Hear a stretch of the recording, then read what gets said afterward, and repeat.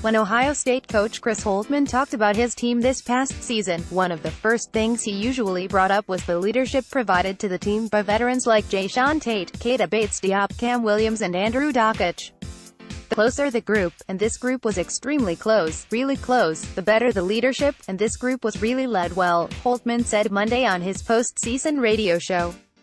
Bates-Diop and Tate, Holtmann said, were all about the right stuff that you would want, as a former Buckeye, your older guys to be about. Williams, the most senior player on Ohio State's team this past season as a fifth-year senior, overcame a 3-game suspension for an unspecified violation of team rules to play a big role for the Buckeyes down the stretch, and Holtmann said he was really proud of him. And Dakich, also a fifth-year senior after joining the Buckeyes as a graduate transfer from Michigan, also had a huge influence on the group in his own way, Holtmann said. Tate, Williams and Dakich won't be back next season, and it's widely presumed that Bates-Diop, though he has not announced a decision yet, will also leave, having graduated this past December, to declare for the 2018 NBA Draft after earning Big Ten Player of the Year honors this past season. Holtmann expects the leadership those 4 players provided for the Buckeyes this year to have a lasting impact on the younger players who will be back with the Buckeyes next year.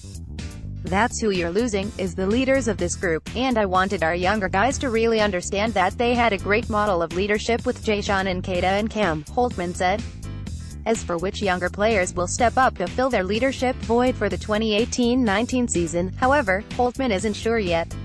I think it's wide open, Holtmann said. I think it's really wide open.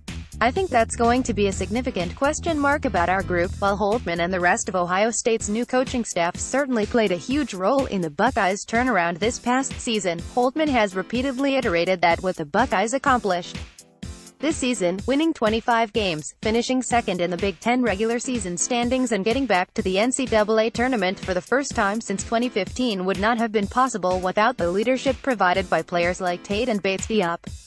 I wanted our younger guys to really understand that they had a great model of leadership with Jae'Sean and Keita and Cam, Chris Holtmann. So for the Buckeyes to continue their rise and be a conference and national contender in Holtmann's second year on the job, leaders will need to emerge among Ohio State's returning players.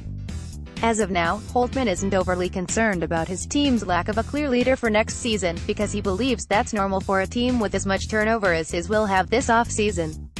I think that'll probably be the case for a lot of teams that have the turnover that we have, Holtmann said.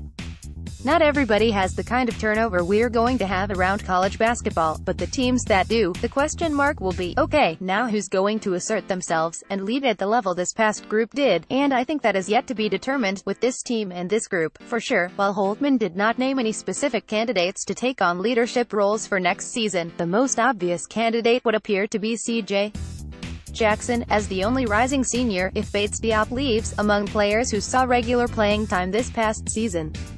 Former walk-on turned scholarship player and fan favorite Joey Lane should be a top candidate to provide leadership, too, even though he doesn't play regularly, as the fellow rising senior is known for his fun-loving personality and team-first approach. Joey Lane is among the players who could provide veteran leadership for Ohio State next season.